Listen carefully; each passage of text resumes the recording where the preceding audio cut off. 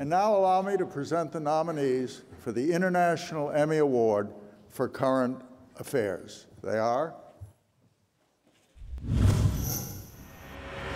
Iran Unveiled, Taking on the Ayatollahs, Hard Cash Productions, United Kingdom. Deceptive Diplomacy, Cover-Up by the UN, SVT Mission Investigate, Sweden. Fantastico, 11 Days in North Korea. TV Globo, Globo News, Brazil. Sweet, Sweet Codeine, BBC World Service Africa Eye, Nigeria.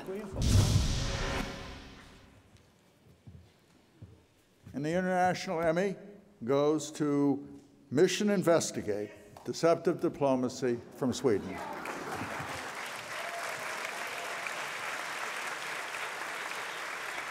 Accepting the Emmy, Axel Homeless Joe, producer.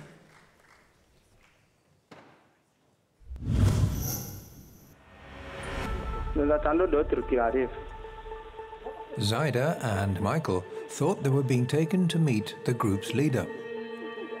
They didn't realize what the men were actually planning to do.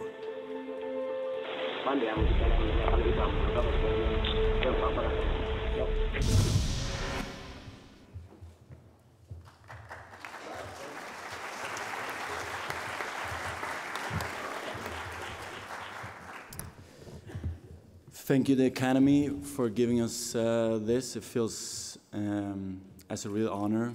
And at the same time, it's hard to stand here because ultimately this was a story about two people working for the UN, getting murdered in the Congo in the worst possible way.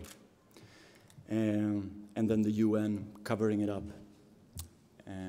But at the same time, of course, now when there's UN week and we're so close to the UN headquarters, hopefully they can make up for this and start over again pressuring the Congolese government to really find out the truth of how high up the murder plans of the killing of Michael and Zaida was. And let's hope for that. Thank you so much.